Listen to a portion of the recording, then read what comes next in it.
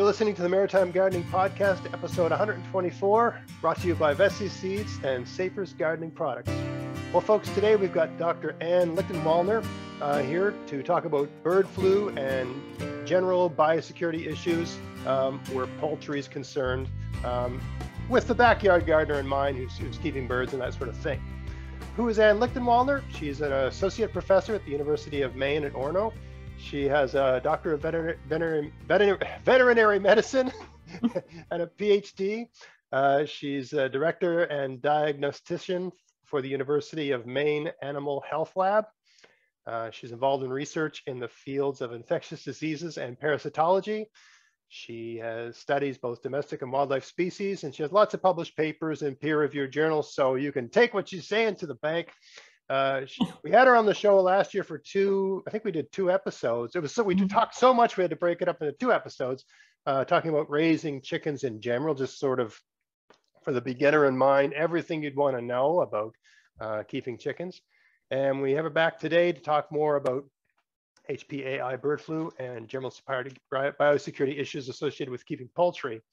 So Ann, please say hello and briefly outline what you do. Well, thank you very much for that introduction. And yeah, I'd love to talk a little bit more about what we do down here. And the lab has been supported by cooperative extension for many years. And traditionally, of course, before my time here, which started in 2008, Maine was such a big poultry state. And then over the years, for economic reasons, animal health reasons, blah, blah, then a lot of the really large poultry producers moved out of Maine and moved to the south of here. But one of the really cool things is that there were still many people in Maine who had chickens, understood the business of having chickens, and didn't mind if they were having, their kids and friends and things like that, and helping them out with chicken questions and things like that. So there's sort of a tradition of raising poultry, and we have a lot of backyard poultry here in Maine. We have, in fact, some growing concerns, or rather growing businesses that also have poultry that are on more of a commercial level. They're making some money with their poultry, selling started birds and selling eggs and selling heritage breeds and things like that.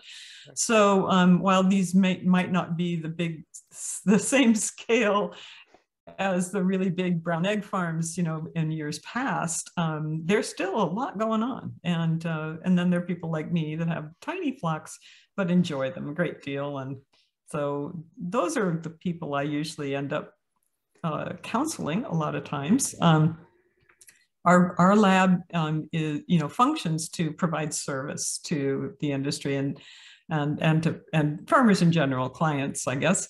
And we operate on kind of a, cost basis. So our services are not terribly expensive. And what we really like is when our clients actually have a clinical vet that they can ask for help on the farm, and who can actually do prescriptions for them and things like that, where what we can do is we can provide diagnostic information to help that vet do their job. And then we can also basically provide management information to the client to avoid problems. So typically, if someone brings a dead bird into our lab, and I take it apart and try and figure out what happened. Right. And then I end up sending a report about that, but also sending some general information about the condition that we found. So your vet and you can, help solve the problem and prevent more of it happening. Okay. So anyway, yeah, that's kind of what I do. I did not always do chickens, although I've always been interested in birds. And right. And I have a border collie who's needs to tell the neighborhood that something's going on. Protecting you from something. Yeah, something in the background there. But anyway, that's what we do. So we do a lot of service to other people, other producers as well. I work with small ruminants, and we do I've done plenty of moose cases in the past. So it's Maine. It's a very diverse state. Lots of different kinds of animal health questions to help out. So Ann, today we're going to talk about HPAI bird flu to start off with. So maybe you can just explain to us what that acronym represents and Sure. why we should be thinking about it? Yeah, well, we HPAI, highly pathogenic avian influenza, is a group of viruses that have certain types of proteins by which they're characterized. They have an H group and an N group, and I am not an expert in this area, but this is something that really concerns all of us that have anything to do with poultry these days. It sometimes has been what we call a zoonotic disease. So that means a disease that can affect both people and animals, and especially those that go from animals to people. So it's the avian influenza and also swine influenza. Those two groups of animals tend to have influenza viruses that are pretty easily mutated and can become zoonotic. We really, there are historical epidemics of HPAI in people. And so we are very cautious about it. The HPAI, the modern version that we have around the world right now, was a problem in the United States in 2015, and it's worldwide. It's been a problem off and on for probably as long as we've known about it. But the last year or so, Europe and Asia have had a lot of problems with it. And we think that probably the strain that we have now in the United States probably came right over to us with migrating wild birds. They're wonderful creatures that have these incredible migrations across the planet. And unfortunately, if they pick up a disease in one place, they're going to bring it to another place. And because it's so transmissible, it can be transmitted by respiratory secretions and close contact, but also by the manure from the birds. And it's actually fairly stable. It can last for, weeks to months in the manure under certain conditions. But it can be killed by sunlight, time, drying, and of course, a lot of antiviral agents like disinfectants can kill it. So one of the big things that we've been saying to our poultry owners for a long time is keep your birds separate from wild birds. And I always include like little perching birds along with the geese and ducks that are the most likely to transmit the HPAI. But really, wild birds in general can cause diseases of several different kinds, including those tried, true, and simple diseases such as salmonella and mycoplasma, some of those, which aren't good to have in any way, shape, or form, but we don't consider them foreign animal diseases, and we don't turn inside out when they show up. In general, some of the things I've been telling people in the last 6 months or so have been the same things that I tend to say normally. I'm just saying them a little more intensely right now. Right. And also our state vets and our federal vets here in the United States have responded very, very well to the danger of HPAI by putting out actually the USDA, APHIS, and your Canadian agencies also have some really good information online about what's going on and where it's happening in your country and our country, including maps, I think, and ways that you can check in your province to see if it's in your province, right, and what you should do about it. So kudos to all of them. I think the responses have been quite good. The upshot is that the cat's out of the bag. We have, I think it was in February, perhaps, that we had the first cases, I think in New Brunswick, of HPAI in North America. And then soon thereafter, there followed some cases on the East Coast of the United States, including here in Maine. Right. And so every time there is one of those cases, there's a ripple effect because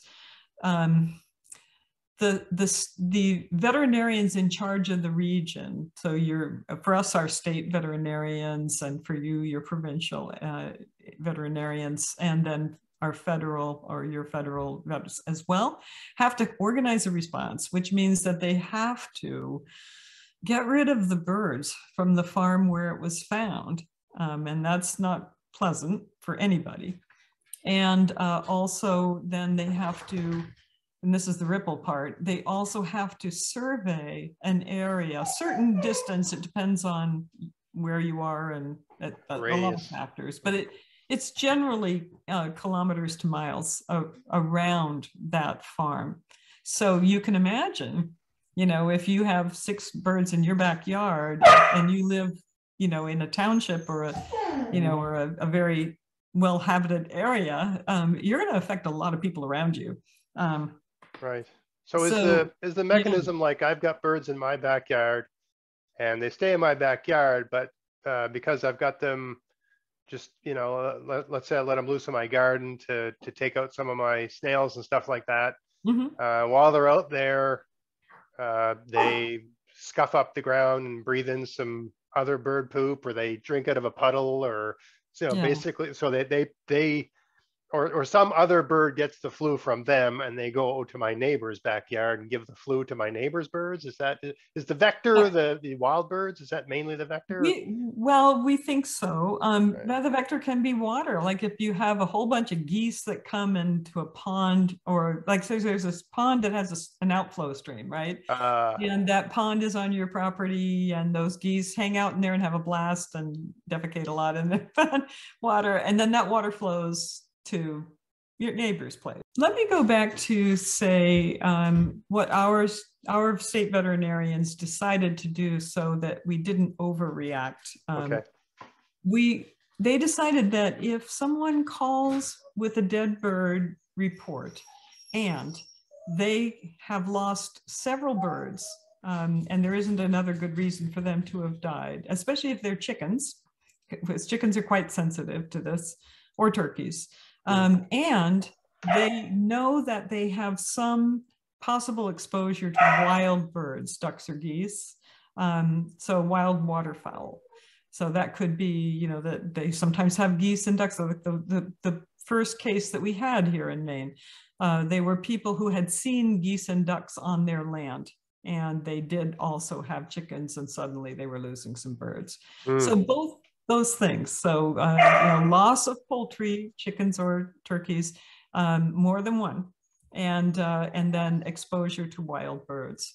And those are kind of our trigger points. And then what they is called us and said, hey, can you do some necropsies for us? We kind of wonder if there's HPAI. And we were able to diagnose it really by means of the autopsy or the necropsy. But of course, you don't just do it that way. You send out PCR swabs. So really, there's laboratory confirmation of that. It's not as straightforward as just opening up the bird. So I see. Yeah. Wow. So it's almost the way we've been doing management of COVID in a lot of ways. A lot of ways. You don't send dead bodies for necropsies, but not that we've been doing well, at least you hope you don't. I guess they do it after the fact, I suppose. I suppose. But the point, I think I want to jump on that point because it's a good point, and that is that the whole pandemic thing, I think, taught many of us about managing risk. Assessing risk, how big a deal is it to you and your family for you to get COVID or not to get COVID? And of course, it was different when we didn't have vaccines.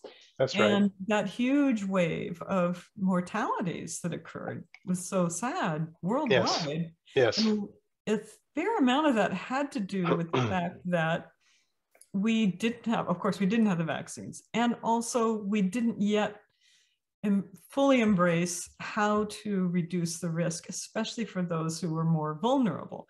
And so, so similarly here, it's really important for everybody to think about, okay, like I've got 4 aged hens, right? But I live near a river. No, my birds are not going to do any free ranging this year at all. I used to sometimes have them out in a tractor on my lawn and things like that because they have fun. But they're not doing any of that because it isn't that I'm so afraid to lose my 4 hens. I don't want to. I like them a lot. But what I don't want to do is invite HPAI into my neighborhood because I have neighbors around me that have their, their very beloved groups of birds too. And we might, I might trigger a bit of a, awful situation in our area. Yeah, so I'm also talking a lot about it because what I don't want to do either is completely hide from the reality of it. And I don't want to teach people to hide from the reality of it because frankly, it's quite a dangerous disease. It has affected over 40 million birds in the United States alone. So I don't even know what the numbers are in Canada right now. Yes. But yeah. So it's a big deal. And then also it affects our trade in poultry and poultry products. So as of, I think today, in fact, I think it was this evening, New Brunswick just got the go-ahead to be able to sell, if they want to, poultry and poultry products to the United States because their restrictions just got lifted from that very early spring diagnosis of HPAI province. And there are, and it's all over Canada. I mean, there's, so I sent you that link. I hope that you can share it with your audience. Because, will do. Yeah, sure. The Canadian agencies have been really good about being transparent. One of the things I had hoped over the course of the COVID thing, I work my regular day job when I'm not maritime gardening guy. I work for government here in Nova Scotia, provincial government. I prepare internal documents where I say, we got a problem. This is a number of different options for a solution. Here's the solution we're recommending. And then one thing we do is say, here's all the risks. Basically, here's the bad things that might happen if we do this. And then we have to attach a likelihood, like this is really likely, here's a bad thing that might happen. It's very likely, like the population will be very upset, or that's a bad thing that either might, or that sort of thing, right? Or people in this particular category will be very dissatisfied, right? Or it's going to increase the cost for a certain, service, right? Et cetera, et cetera. One of the things I had hoped was that the public would develop risk literacy, I guess the way of putting it, right? I remember at the height of COVID, at the very beginning, when people were like dying and we didn't know what this thing was and we had no vaccine or anything like that. My wife is going to the grocery store and I mean, she's really nervous and worried, right? And I remember saying to her, come on now, you're at much more risk of dying on the drive there. Than dying of than getting COVID and dying of that. Like the probability, if we were to assign a value to that probability, the probability is greater that you'll get in a horrendous car accident and die instantly on the way to the grocery store. That was my way of her calming her down. It didn't really work. It didn't work. I just gave her a new thing to worry about, right? But I was trying to say, like, every day I drive to work in rush hour traffic, it's the most dangerous thing I do. So. Yeah. No, you've got a really good point there. I think that again, that skill in managing risk, understanding and managing it intelligently, and also knowing when it's the risk for others might be different than for you, and making an informed choice about what your behavior should be when it actually involves a bigger circle around you. I have so many friends that are elderly, and I've been kind of like, hovering away from them still a little bit because there are so many COVID cases still out there. But I know, anyway, but they're vaccinated, right? So it's all better. But the reason I brought it up is because it seems like the way you're, managing spread is you're not doing like mass lockdown, mass protect sort of thing. It's more like we're going to investigate cases that seem to be the most likely to be problematic, or where the most risk. We're going to go where the most risk is, and work out from there. Yeah. And at the same time, because I am not a state vet nor a regulatory vet, what I did was work through the extension model of now what I really want to do is get people the tools they need to help assess that risk. Right. So I want to keep their awareness high about this without being fear mongering. Yes. But just, like I, my birds are doing great, and but they don't go to bird shows. Yes. And and a lot of people have birds that do and love doing it, but it's just like, some of the fairs, I've been talking with some of the fair folks and about what they're going to do this year. And they came to me and said, we actually are going to have a virtual poultry show this year. We're not asking people to bring their birds, not because of COVID, but because of HPAI. And I said, what a great idea. Yeah. I don't want to discourage, 4-H kids showing their animals and things like that, but it's just not a good time historically for doing this. So yeah, I'm there's sort of several ways of kind of trying to prevent this problem or stop it in its tracks. And one of the things that's really different about this particular year is that we have a lot of backyard flocks with HPAI here in the United States. I'm not sure about Canada, but certainly here. We actually have more backyard flocks than commercial flocks that have been affected. It's almost 50-50, but it's still slightly more. And in 2015, when this happened, there was a lot of loss to the commercial birds, and you didn't see it being diagnosed very much on backyard flocks. But I think a certain amount of that was that the backyard people didn't know about it or just didn't even want to think about it. And I think now what's kind of encouraging is I think one of the reasons we're finding it in the backyard flocks is not that it wasn't there in the first place or that backyard birds are more healthy. I think it's that people are willing to kind of just say, had several birds die mysteriously. They know to ask, and they're not, I hope it's not just ignorance that they don't know what they're doing. It's very pro-social behavior. They're protecting other people like them by, just dealing with it. And and so I my hat's off to the people that are willing to do that, because it's not easy. What's the survival rate or the probability, like there's probably mortality rate, or like when birds get a bird flu like HPAI, is it like us where it's like less than 1% or less than 0.1%? I think it's I can't remember what flu is. I think it's 0.1% mortality. But for birds, I assume it's higher? Because there's less variable. I think I'm guessing there's less genetic variability among poultry than there is among people. There's still a fair amount of genetic variability, but it's the variability of the virus too, because the virus does mutate a lot, and the other thing is their exposure to the virus. For the most part, with HPAI, it's pretty much fatal. Wow. So if you might not lose your whole flock, because they might not all have been exposed to the same amount of the virus at the same time, right? But right now you're going to lose your whole flock because they're going to put the rest of them down, and that is just because the mortality in this disease is so high, and it's and not to mince around, it does have a big commercial impact. So that's part of what's driving all this. It's not the only thing at all, but it's definitely part of what's driving it. But then the third thing, and this is not minor, is the potential for it to become zoonotic. That's what I was just about. That's where I was going to go with this. So I mean, how do you deal with the risk of its jumping to human beings?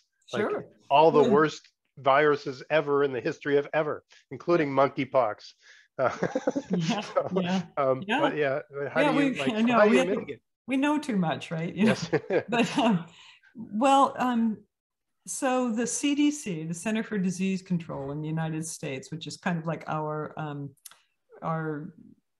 it's an agency that basically takes all the medical information into consideration, and also can mandate what we do. They follow all the people who have been exposed. So as soon as as soon as my team diagnosed the first case here in Maine, they were on the phone to me and my technician saying, okay, you need to check in with us every so many hours. So I think it was, and then, decreasing frequency over time, but they kind of watched us like hawks for about 2 weeks. Wow. And that's true for the farms where the birds have been found and diagnosed. And it's true for the teams that have to respond with the state vet to go out to those farms and euthanize birds, and then also arrange for composting or incineration of those birds. So it's like every step of that way, you've got a team of CDC people following you around, kind of. But I was really impressed with how well they did that, and I mean, it wasn't that disruptive, but it's just that you're very mindful. I was hoping I wouldn't get COVID or something in the middle of that, because that would really confuse things, but I didn't. Everything was fine. We're fine. So in this outbreak in the United States, I think the last I heard, which is about a week or so ago, I got an update that there was still only like one case of a person that they think may have gotten flu from being heavily exposed to poultry on a farm that had HPAI. Oh, wow. So we're lucky, we're lucky, because that's not necessarily the case in Asia, for instance, with different strains of this flu. Right, yeah. Yeah. So I should ask, I guess we should get into it. How does why don't we just walk through everything people should do to lower risk, just to keep their, what term you use? Biosecurity issues associated with keeping poultry. So talk to us about keeping your birds safe, I guess preventing anything from happening at all, and then also what to do if you think something is happening. Okay. Well, let me start with that last one first, just to say, reverse let's order. get that out of the way. All right. So in your area and under your federal agencies, you have different rules than we do. Right. But half my viewers are in the U.S., so you can. Okay. Yeah, Well, so I hope that you can share those two sites that I sent you, one for Canada and the other one for the U.S. that have to do with what's going on in your area and checking that out, which is another part of this response.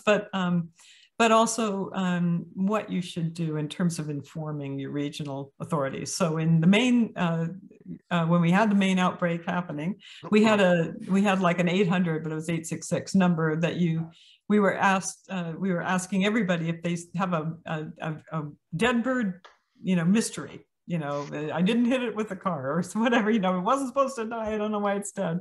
Then you were supposed to call that 866 number, and they would kind of triage you and find out whether you were likely to have an HPAI bird or not. And if you weren't, then they sent you to us so we could help figure out what the heck was going on if it wasn't HPAI. And if you were, then they came out and they did the swabbing and all of that stuff, and they informed you, what your choices were. So in Canada, I assume that you have an analogous situation. But anytime when you have a bird that dies, and even if we're not in an HPAI era, you can call our lab, or you can call your regional veterinarian, your state or provincial veterinarian, and they should be able to guide you. If they are wild birds that you find, then usually contacting your wildlife agency, so whether it be your provincial or your federal agency, is a really good choice. And they may just tell you, if you find one or two, we're not too concerned. Here, what they would say is, if you find 5 or more, we're concerned. But they still want to hear. Yeah. Yeah, I have we have pheasants on the property all the time. Like they literally wake up in the morning like roosters. So if I were to find a mother pheasant hen and 5 dead baby hens on my lawn, I'd want to pick up the phone. Yes, that is the kind of thing, exactly the kind of thing where you want to pick up the phone. And you know, the worst case scenario is they'll tell you, you know, we're not interested. We don't think it's a risk. It's not in your area. That's not, you know, how it presents, blah, blah. And you'll feel better about it. But they'll also tell you whether you should compost the birds or incinerate them or, you know, et cetera. So Right. another aside, I guess, on that topic of finding dead birds is no, they're not okay to eat. That's where my mind was going. No, I know, but people do ask me these things, and I just say, look, if you didn't see it looking terrifically healthy and then you killed it, then it's not okay to eat. Yes. So with anything, yes. if you're, you know, if you eat mammals and birds, so I do, but anyway. Okay, so then you had asked me, okay, what should people do? How do they find guidance on this? So I'm going to give you my quick synopsis. But I'm going to, again, begin by directing you to the federal agency in Canada. And again, that link may be helpful for you to find that information, and the USDA APHIS site, which has this lovely thing called biosecurity for the birds that they've had online for years. And it was really designed to keep things like salmonella and other problems off the farm, but it sure works great for AI. So it's really good, detailed information that you can seek out. You said AI, you mean avian influenza? I do, yes, not artificial intelligence. Okay. So, but do know what the risk is for your area. So when you're trying to decide what to do, you know, should you keep your birds in all the time? You know, what's safe? Then check out the risk in your area. That might really make the decision for you very quickly. So then the biosecurity guidelines in general that I like to follow are probably, you know, when you think about during the pandemic lockdown for your family, what did we tell you? Stay inside and don't mix with others. So, you know, that's kind of it, you know, so the people that are really not happy about this at all, and I completely understand, are the people who were doing a really nice job of differentiating a product, say eggs or meat from birds, that had to do with the fact that the birds were free range, and, you know, that, you know, and the organic or all natural, those issues don't get impacted by this, because you can still get feeds that are organic or all natural, and then you can still call your birds, you know, credibly those labels. But free range, not so much. So you know, and I don't know what all of those producers are choosing to do. Maybe some of them feel like the risk is not as high because they're inland. However, a lot of the, you know, we have a lot of lakes in Maine. There are a lot of birds who fly inland that, you know, are looking for water, that are waterfowl. And so, you know, you're not immune. Limit visitors. So AI is something that can come in on somebody's shoes. So it's still a good idea to, you know, although we all love our birds, not to necessarily have your birds be a big item, you know, when you're having people come visit you. And so I also think that it's really important to remind people that every time you bring a group of new birds into your flock, you're introducing whatever the heck those birds have, which may not be making those birds sick. And so there are some things that birds shed, small amounts of some viruses, for instance, Marek's virus, leukosis, bronchitis virus. There are a lot of things that birds may not be showing you that they have, but they may be carrying. And then if you put them into a new flock of birds, those birds are naive. They've never experienced that before and may become ill with it. So I'm not a big fan of introducing new birds. I know, though, a lot of folks that try to rehabilitate or rescue birds will oftentimes have many different birds come into their flocks. It's a choice. Another thing about risk limitation that, you know, they may be more happy with that risk. I remember you talking about in our previous podcast about having like a set of birds and then basically having a period of time where there's no birds. So right. You have a bunch of birds, they're giving you eggs, you're enjoying that for X number of years, and then those birds go away somehow. One way or another. Yeah. And then there's no birds for, you know, a period of time. Right. There's lots of air and sunlight, and you clean everything and so on. And some time, then you bring in new birds, as opposed to just cycling in and out birds. This is Correct. basically what you're alluding to, right?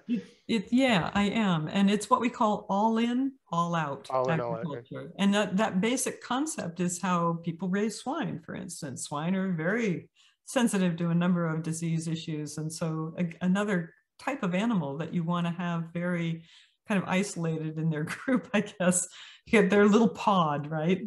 Raise them in pods. The other thing, I guess, a couple other things, obviously keeping wild birds out, and that even those little perching birds that like to fly through the chicken wire, which only holds your chickens in and does not hold wild birds out. And I prefer hardware cloth, which has, it's a stiffer wire mesh, and the mesh size is usually about maybe a half an inch. So no little birds are going to go through that. It also keeps rodents out really nicely, and raccoons and ermine and other kinds of predators you don't want. Right. And another thing is, okay, so if you, for instance, decide that, well, I'm gonna have my birds in a tractor, so a movable coop, and so I'll be keeping them in, kind of, but I get to move that around to the different places. Just bear in mind that you don't want to put that tractor where wild birds may have been. And so remember that avian influenza can get passed onto your birds in the defecations of those wild birds. Right. In there for a while. Don't forget that, right? That's right. So just for people that are, a tractor is like a box that's on wheels that either has a roof or has no, it's basically a chicken wire box on wheels. Yeah. That's low enough that the chickens can't get out, and you put the chickens in it and you roll it out on your lawn, and they peck around on the lawn, and you put a different piece of lawn every day. And it seems like a great way to do free range, a little bit of free range type thing, also without having a chicken coop like it's a way of extending your area where they can go mess around and have a good time. Yeah. But what you're saying is, while they're nosing around on the ground, they could stick their face in some bird poop. Could. Absolutely. Yeah, I know. And get bird flu. I know. Yeah. Well, this is all in the face of, also, I do research on some parasites that are carried by snails that can affect our grazing livestock, like our sheep and goats. And so we kind of advocate for, we do advocate for using poultry sometimes to help remove snails from your pastures. Yeah. Where the animals are going to be. And it can be pretty effective, but right now I have to think, okay, let's see, now they got to balance the risk of one thing versus the other. And so again, keeping your birds contained as much as you can and keeping wild birds out is the best practice. To what extent do people, I can't remember the variety now, there's a particular type of hen that people swear by, and I don't think I've read a paper on actual efficacy, but it's a type of hen. I wish I could remember what it's called now. It might be a guinea hen. Yeah, so it's for ticks, right? Exactly. They like having these. They swear that if you have 2 or 3 of these and they're running around your property's tick free. I think that, I don't know if that's how. Anyway, I'm very optimistic. They are very active birds, and they do like to forage, but they can also be spoiled. If you want to have one and raise it on cracked corn, it's going to be just as spoiled as anybody else. We found that we actually use ducks for foraging for snails, and they seem to like doing it quite a lot. We did another small trial where we used a bunch of Rhode Island Reds, I think, and so chickens, and they did well.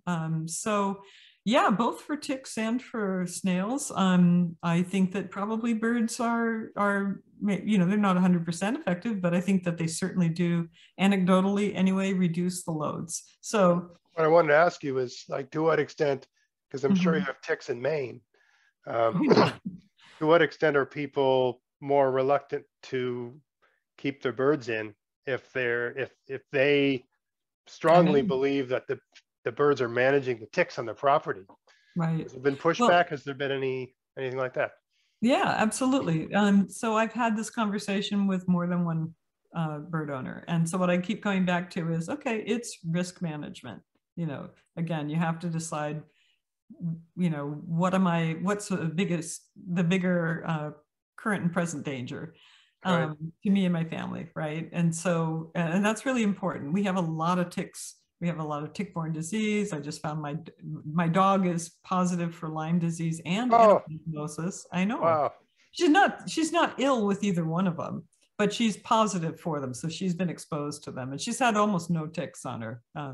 But one got through at some point. So my short answer to your great question is that I would assume that some of our clients are going to be putting their birds out to do that kind of tick foraging that they would normally do. Right. So you're Because just we're sort just of, going to figure, we're just going to try it out, and that's good because if they do it after having thought through the risks and balance the risk, only you can right. do that for your situation, and Right. so I'm all for that. But I will say though that again with the avian influenza virus, the things that are going to kill it on the landscape are going to be sunlight, drying, and time. And so if summer starts really being summer, which it might do this weekend, then, the amount of it left kind of out there is probably going to be mitigated quite a bit. Right. And so then when the waterfowl come through again, which they tend to do in the early fall, we get big, massive groups of them on the river out here, for instance. We expect that avian influenza will come through again. And we'll probably see a wave of cases. We hope we don't, but we expect we'll probably see a wave of cases again in the fall. So if people are going to, decide that they're going to have birds outside foraging or something, then, do it when the chances of the virus being, much less on the landscape, due to sunlight and drying and, some really nice weather have occurred. So, Right. just people contact me and say, is it safe now? And all I can say is, well, in a relative sense, but it's, if you really want to be if you've got like some breeding heritage stock and it would just kill you to lose them, you might want to be more conservative about your choices. Other things like, controlling rodent infestations, making sure that your coop is more or less predator proof, will indirectly help with reducing avian influenza spread as well. Just because birds that are hassled by rodents are oftentimes more susceptible to other things. And if rodents can get through, then possibly little birds can, who knows? Anyway, so some of these though, just returning to that, is thinking that this is probably a great opportunity to really look at what your bird's housing is like, and how could you make it better. That does not mean that you have to go out and spend, $40,000 on the McMansion for birds, but it does mean that you should really look at like how water is delivered to your birds. Do you have a good, dependable water feeder in this hot weather? Water it's amazing how fast it disappears. Birds drink a lot more in this weather. And the other thing is that they all need to be able to get at the water simultaneously. So you have to think about, if you have a circular waterer, then, can or will all the birds go at it at one time? Or do you have enough birds that you really ought to think about investing in another water source for them? Could be just another circular water, depending on your coop size, but think about all of that right now. And then the other one, of course, in summer, especially, is ventilation. So if you can smell ammonia, then you need to do something, because where you're standing up there smelling the ammonia, the level of ammonia at your bird's height is going to be a lot higher. So think about, cleaning the bedding, freshening the bedding, putting dry shavings on top of whatever you have in there. Then also, even more importantly, what's the airflow through there? Is the smell of ammonia, so is it the fact that they're breathing it in and it weakening their young lungs, or is it the fact that because you can smell it, it's a sign that it's not clean enough, you have poor airflow? Is the smell of it a sign of something else, or is it also just them breathing this sort of ammonia smelling air is compromising their lung health? Yeah, that's a great question. It's, you know, it's primarily that the ammonia is, it's very irritating to mucous membranes of the eyes and the respiratory system, but it's also the other, that it is an indicator that your bedding isn't optimized. So if your bedding, for instance, is composting in place, say you do deep bedding and maybe there's soil underneath it, and so your normal thing is that the bedding gets to build up during the winter until it's fairly deep. You just keep putting dry bedding on top, and the birds are healthy and happy because you've also been punching down into that bedding with a manure fork or something to get air down there, and that will help it compost in place. And that tends to be a healthier system for the birds. It also releases heat, which in the winter is a real plus. In the summer, most of us tend to dig out our coops. And then, you know, if we do get ammonia smell, then probably we just need to rebed. Right. But anyway, so yeah, ventilation is hugely important, and you don't want your birds to be in high wind or drafts, but you do want to have a setup so that you can have like screened windows that, you know, that air tends to come in one side and go out the other, and that helps to flush out the air quality in there. Same way you would have built a house in the old days. Before Absolutely. we had all these HVAC systems, all this crap. There you go. It doesn't even work that well half the time. That's right. That's right. So, yeah. And then nest boxes is one of my favorite things to rant about, but just keep your nest boxes clean and bed them weekly to keep your birds healthy. And then the biggest thing is going to be keeping your birds from getting bored. And you know, they may not be Einstein, but they have an active mind and they need to do a lot. And so deep litter, we're talking about the bedding before, and deep litter is actually a lot of fun for birds. And even if you just choose to over supply them with shavings, you know, so you've got several inches in there, say they don't really need that, but they like it. And throw in some cracked corn and they will have a lot of fun foraging around for it. Right. The other thing is, you know, like all of your gardening enthusiasts that listen to your podcast know that sometimes, you know, you get these big, ugly kale stalks and things like that that are left over, or maybe you go down to the grocery store and there's some truly ugly cabbage that they're willing to have you take away for almost nothing. And you can use those. Sometimes you can hang them on a rope or something, make them into interesting enrichment toys for the birds. And that will tend to take the birds' attention away from each other, because bored birds start picking on each other and they can actually damage each other really badly. So, told me this before. I remember you have to give them something to do or they'll find something to do. Yeah, exactly. So, you know, remove that vegetation when it's no longer fresh, you know, because they can get sick from spoiled stuff.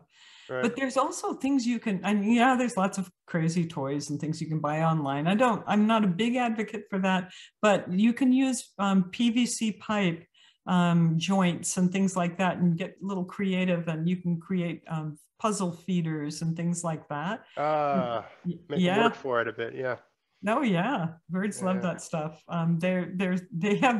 I bought some of these for my cats. I had a couple overweight cats for a while, and so I had one of these toy. They're a ball that you fill with cat food, and they have a dialable aperture in there. And when the ball rolls around, a certain number of pieces of food fall out. So it encourages the cat to play with the toys so that they can earn their food. And they actually have them for birds. Right.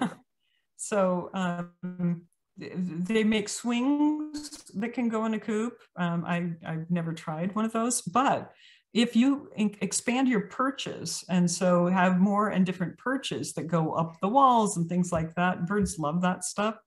And as long as you have, you want to always have many more perching spaces than you have birds. Right. And then they can have fun, you know, kind of pushing each other around and getting away to a more interesting place. So, yeah. you know, keep your birds happy and interested, and that's a challenge. But you know, if you really feel like your birds really need some space and need to get out, I mean, there are indoor arenas and things like that. As long as you know that, you know, wild migrating birds haven't been there, what the heck? But you know, I'm like, you know, I have a border collie, so I keep threatening to get some ducks because I want to herd ducks around. But that's a different issue and problem. So yeah, next question I have is, if someone does have free range chickens and that's really important to them, either because it's a small business or just for their own, you know, they want free range eggs and they want to raise their own free range eggs. And because there's a risk of bird flu around there, they've been instructed to keep them in. Is there a way they can have an indoor free range chicken? Is there? Yeah, I mean, I don't know. So there are very strict rules about what these terms mean and who can use them in marketing. But apart from that, because I'm not an expert on that, but apart from that, if your birds are, they have these what they call floor birds. And floor birds is a term that was derived from the commercial chicken industry a number of years ago when they were trying to get cage-free. And so the idea of being cage-free, of course, is that they're never in any kind of enclosure. So that would be like free range is the ultimate expression of that. But the floor birds was something that was done a lot, still is done in a lot of places. And that is that we have the big groups of birds that are in a big open building. So is it like a gymnasium? Is that the idea? Kind of, yeah. They have their they have nests and they have feeders and they have waterers, but they're free to run around all over the floor. So things like that can be a way of doing it. I think though it's important to know that in the current situation, what I've heard from talking to people who are professionals with like MOFGA and, you know, some of the other organic farming groups, is that some of the rules about how your birds are maintained have been suspended in the, you know, the face of avian influenza. So whoever you're if some of our listeners are involved with certifying agencies, then they should check with their agency, because you know, again, this is affecting so many farms in so many places that they want people to use best practices, and right now that's keeping your birds in. So I see. So they have almost like a variance on the definition. For practical reasons, because otherwise you could lose your whole flock because a couple of them get it. And your neighbors may have issues. Like there's all these implications, right? You could be patient zero for your whole neighborhood. No one wants to be patient zero. Oh, and one more thing I wanted to just to raise a public awareness about a agricultural extension. So you work at one of these at university. Can you just explain? I just said at the University of Maine in Orono, but it's way longer. So can you explain sort of the Agricultural Extension Association with the university and what it does? Yeah, agricultural extension is it's basically something that was funded federally, I think in the middle of the 1800s, to help basically to help translate the sort of findings that were going on at agricultural schools across the United States into usable information for farmers. So it was a way of taking the egghead part of you know, what goes on and making it into eggs, right? You know, yeah, and it's really persisted like that. It also does things like they host the 4-H sort of, you know, programs here in the United States. Again, same deal, always was trying to foster agricultural competency in youth. So it's morphed a lot because, you know, of course, as people moved into cities and you know, and also go online and do things like that. So that what we do with our time and our energies is different. So it has different questions to help answer. But right now, for instance, agricultural extension here in Maine is very, very involved with the PFAS issue, trying to help farmers deal with, having PFAS on their land and trying to decide how best can they mitigate that. What is? I don't even know what that is. PFAS? What's that? Avoid the risk. That's basically a shortcut for the name of a number of different byproducts of chemicals that have been utilized for a number of years in all kinds of products. Many of those products end up in the sewage systems of all of our towns and cities. And then that municipal sewage sludge was, for some years after composting, being spread on agricultural lands here in Maine. Not all, but there were a number of different farmers who said, yeah, this is great. It's highly nitrogenous. We're told it's safe. And so they would put it on their hay ground and things like that. And what it does is it leaves residues of these very, very pervasive and relatively indestructible plastics, essentially, in the ground. So it's something that is not, here's my dog again. She doesn't even like the word. It's something that is not confined to our area. Right. It's actually worldwide going to be more of a problem. And there have been people talking about it for a number of years, like in Europe and other parts of the United States. But Maine kind of suddenly we had it being found in some agricultural wells. And so those farmers suddenly had to deal with, the legacy of this practice. Not necessarily their fault. And it's it's a problem we're trying to figure out how to deal with and prevent any further. So something. Does it have a negative effect on crop yields, or is it negatively affecting the food security, the safety of the food, or what negative? Yeah, well, it is. It's not negatively affecting the crop yields, but it is. It's not a safe chemical. It's considered carcinogenic. Yeah, it's not good. I know. Yeah. And, so there's several things going on. One is that we can detect it better than we used to be able to. And I think that the federal agencies don't really know completely what to make of it. So they've suddenly changed the allowable levels in drinking water and some foods, I think. And so those levels now are so low that they're actually very difficult to detect.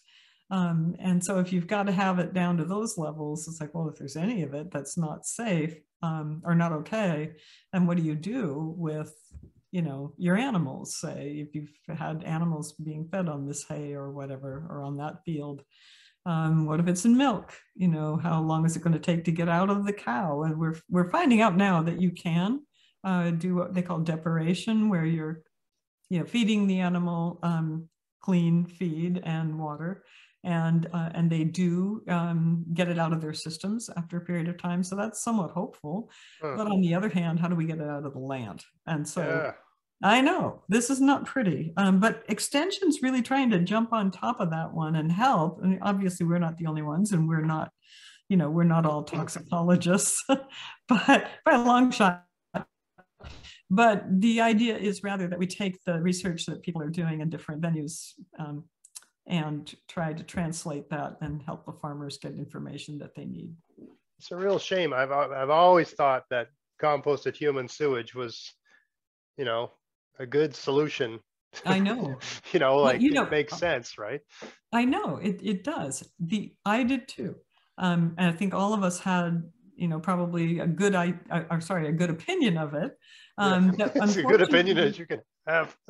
I know, of poop, right? Yes. But the thing is, We didn't know, and their problem is really focuses on these fire retardant chemicals. They seem to be the ones that are, they're fluorinated, and they just are reactive even after they break down quite a little bit. So so anyway, I'm sorry, it's a terrible topic, but it is a good example of how extension has had to pivot and jump in when there are, current and present dangers. And that's one right there. So it's much more fun to talk about chickens. Well, before we get into it, I just want to say to the viewers that this is, I always find it interesting when people have a question about anything relating to gardening or, raising poultry or animal husbandry or whatever. And they'll Google or go on Facebook and find some guy like me talking about it. And I never do that. Like if I have a question about gardening, that's what I mainly do. Or if a viewer asks me something I don't know the answer to, I usually type in, keywords associated with that question, and I put the word extension at the end. And I look for more than one article published out of an agricultural extension, and it's usually in the States, because we have something like that in Canada, but they don't seem to be as active. They're publishing in peer-reviewed papers, and they're not doing the public outreach stuff you guys do. So, I mean, if I do a search on a given topic, I can find an actual paper in a journal sometimes, but oftentimes I can find like a 2-page article written by someone like you, published out of an extension. In fact, I think that's how I originally found you to do our original talk, because you'd written this nice article, and then I sort of Googled you, and I said, oh, she's been on the radio. She can probably talk and probably has a personality. She'd probably be great for the show, sort of thing, right? So that's, so just for people out there, that's to me the best, I mean, sure, watch my channel, right? But that's the best place to go to get this sort of information. Great. Well, Anne, this has been, I think, the mother of all bird flu podcasts in the history of the world. So there's lots of them going on. So thank you for being willing to discuss it. I think it's great. An important topic. Yeah, no, I hope lots of people benefit from this and get thinking about it, and hopefully, we lower the risk, but we also lower the fear, and sort of increase the general awareness and literacy, or the that sort of thing. So absolutely. Yeah. Well, again, thank you. That's very fun. Great. And thanks for being on the podcast. Okay. Everybody, thanks for listening. I hope for those of you that are either you have birds right now, or you're thinking about doing it, or you're just generally intellectually curious, I hope you found it interesting. I know I did, even though I don't have birds. So everyone out there, thanks for listening, or thanks for watching. And until next time, get out there, get at it, have fun in your garden, and thank you so much for joining us again. Yay! Thanks. Great. Thanks a lot. Hey folks, want to help support everything I'm doing here? Check out my sponsors, Vessey's Seeds and Safer's Gardening Products. For Vessey's, go to their website, vesseys.com, and use my coupon code GAVS22, and you'll get free shipping as long as there's a pack of seeds in your order and there's no oversized items in your order. Check out the description box of this video for details.